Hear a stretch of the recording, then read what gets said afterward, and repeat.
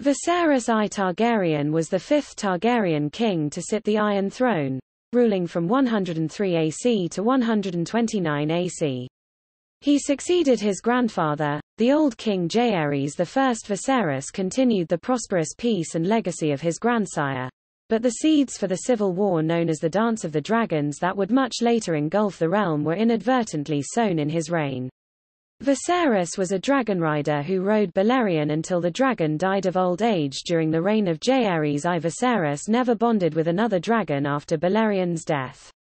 In the television adaptation House of the Dragon, Viserys is portrayed by Paddy Considine.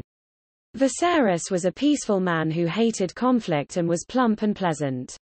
He was described as amiable, open-handed and eager to please. Though Viserys was never considered strong-willed, he was not pliable or indecisive either. When he made a choice he was unwavering and firmly stood by his decision.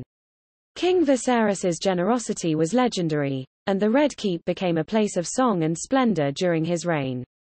He hosted countless balls, feasts and tournaments, and he lavished gold and offices and honors among those he favored.